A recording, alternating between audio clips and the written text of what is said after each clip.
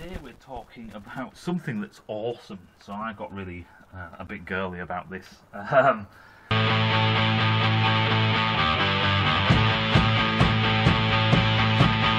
the spiders on the flowers. So I received an email from Norman Hossack. So Norman Hossack, let's make sure I get that right. Norman Hossack developed two things. He basically developed the Hossack suspension system, which we'll do one day, but suspension really isn't that exciting. What is more exciting for me is the fact that Hossack made, Norman designed a engine, a two-stroke engine. And I did a video on that about, it was called the Real Square engine or something like that. And that was basically a video about Norman's design. And Norman actually has seen this video and he got back to me. And I'm trying to use this video as a bit of pressure. I basically want to talk to Norman and ask him a few questions about the design and all the rest of it. Generally the story of how he dreamt it up, where it came from, what made him think about it, and the progress. Now, Norman actually made a prototype. There's a video on YouTube, his actual own channel on YouTube, of him running this little engine and all the rest of it. And I did the entire video, but there was one thing that I kind of missed that Norman did point out, and thank you, Norman, for actually pointing this out. It was one thing that I was going on about. At the time, we were talking about combustion, so on about Hemis and stuff like that, and I kind of focused in on that. But the one thing that I didn't really mention that well, or didn't basically elaborate on, was the fact of the whole reason for the Hossack design. So the Hossack engine has a basically it's a piston and a conrod kind of combo, so your piston and so on. So what Norman did was he obviously saw the problem with this, and he thought to himself, and I'm only guessing here, but this is, we'll ask him. Oh, for fuck's sake. So basically, the port timing, the opening and closing of the ports, is controlled by the piston, where the piston is in the stroke. All good. So Norman obviously had to think to himself, and like I say, I'm only guessing here, but I think this is the way you go, is the fact that your valve, in a sense, for a two-stroke is, for getting reeds and for getting rotary valves and all the rest of it, your valve that controls cylinder filling is this piston. So he was probably thinking to himself, well, why can't we, we've got a cycle where we need inlet and then exhaust, or exhaust and inlet, depending which way you're looking at it from in the cycle. And so he thought, well, why can't we have a piston that's at an angle, so we can uncover one port, but the other port, that's a bit shit, but you get what I mean, the other port is closed. This is closed by the piston. So you could have your in coming in, and then obviously the reverse of this is you have your piston tipping this way. This is now closed and your exhaust is open for let shit out. So there's a natural source of this, not with a regular engine, but obviously if your piston and rod were solid, then as it follows the conrod, your piston would do this. So then obviously you have to think of, right, we have to make a chamber and a sealing arrangement that allows for this to happen, and bingo, we had the Hossack engine.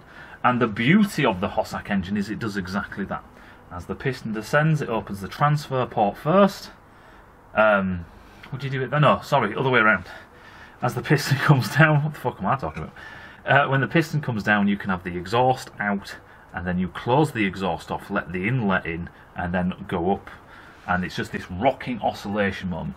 Now there is a bit of a problem because it does give you this, the loading on this piston, or your balancing. So when we try to balance reciprocating masses, the piston just goes up and down. So that's just basically along one plane, where this thing kind of oscillates. So basically the way to think about this is a Hossack engine is like it's like the love child between a Wankel engine, a rotor engine, and a two-stroke engine. It's kind of like the bastard love child of the two, where you have this oscillating going on like you do with a rotor, but you still have a crankshaft. Well, you know, wankles still have crankshafts, but you have a connecting rod and a piston. But the other things that match as well is that the two sides and the shape of this entire arrangement, you don't want a cylinder because of the ecliptic and all the rest of it, and the way it basically unseal and seal itself. So you have to have basically like a squarish piston, or basically, you know, 4 sides in a sense. Again, very much like a wankle, you know, where you have a housing and then you have 2 end plates. So obviously the other thing is you have to have like apex seals basically, and then side seals and so on. What I'm going to do in the future, and kind of what, oh fucking hell, what captured, I think, Norman's attention, was the fact that you can also actually make this a 4-stroke, where you can, the benefits of having this rocking piston. But one day we will build one, because it'd be quite interesting, because the top of your, you know, you already basically have a pent roof chamber, so you could put the valves in, and then you have this funky shaped piston with the apex seals here, then side seals like this with this thing. The balance, like I said, the balance is always going to be a nightmare. I'm doing some SolidWorks models and analysis of how what these forces look like and how you would balance them out and stuff like that, and actual sealing and all sorts. Why would you want to do this a 4-stroke? Well, the reason why is because this engine can be actually really quite narrow. You know, so from the side profile you'd have this piston with this rod. Because we are using this square piston, you can make this engine quite narrow, then you'd have a plate in between, then you could have another one, and you could actually make a 4-cylinder engine, really not that very wide. You could also, you know, you could have a 6-cylinder. You could go a bit mental with it. There's other things you can do. The combustion, like I said in the other video, the combustion's a bit of a funky thing, but there are little things you can play with, and we'll go into the details of them later on when I've finished this bloody model and all the rest of it. And then what we'll do is we'll put this into practice. We'll actually build this thing and mess around. But back to the whole Norman thing, you know, it's the guys who develop, and you look on YouTube, and there are countless amounts of videos of people who've been dicking around in SolidWorks or Fusion 360 or, you know, something like that. Some of these graphic design programs, even stuff like Google, whatever it's called, Google Sketch, whatever it's called.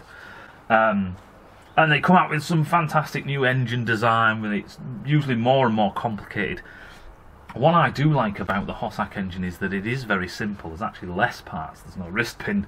You know, you're getting rid of even more parts. I do like the fact that it's this bastard child between the two. And it does kind of, you know, address one of the problems of this symmetrical porting. So now you've got asymmetrical porting in the actual process.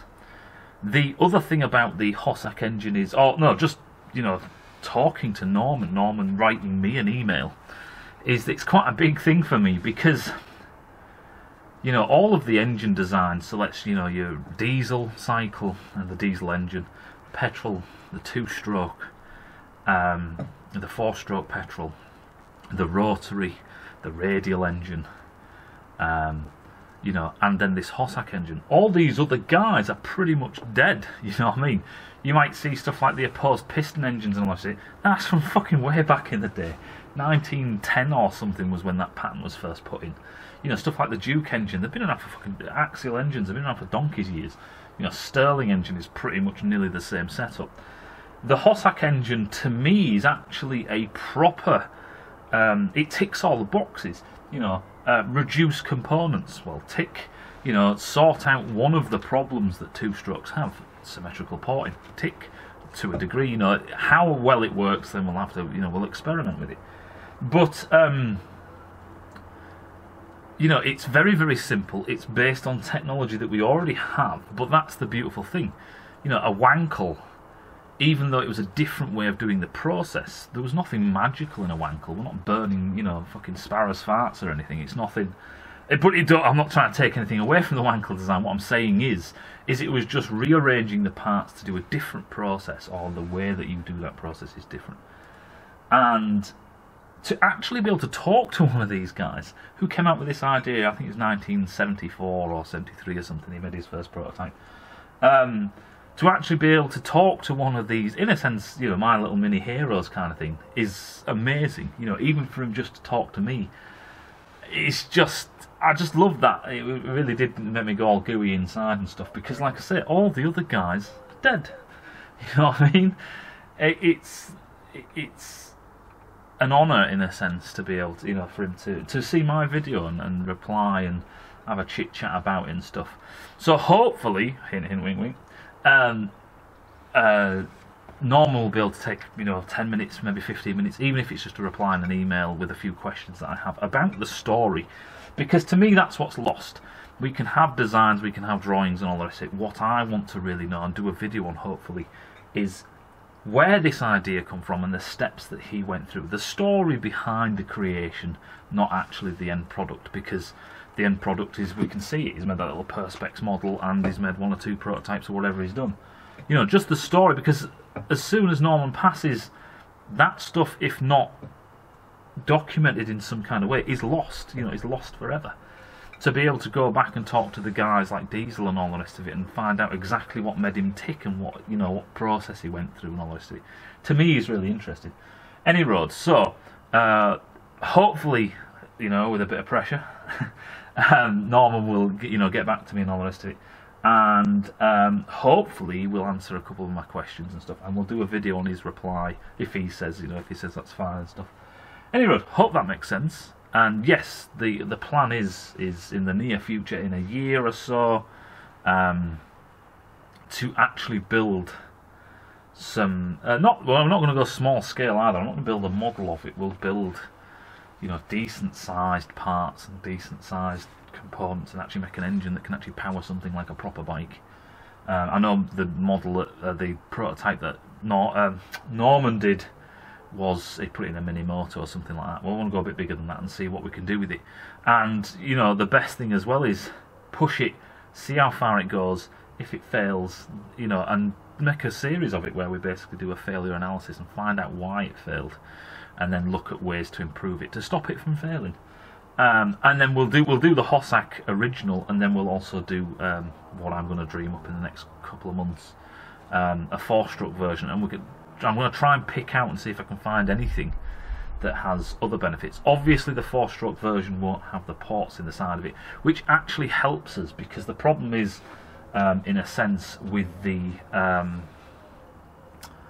Hossack engine the way it is, with the ports in the side, is that in the side that he has done, is that you can't stack these engines together, or otherwise you can, but you lose that kind of minimal cross section, because you've got to make room for ports, transfer ports and exhaust ports to creep round, and you'd have to do that for each, and then it'd get wider and wider and wider. Where with a 4-stroke, because we're coming in from the top, there is also discussion about ports coming in from the side and using the apex seals as seals. That would actually not be a bad idea either.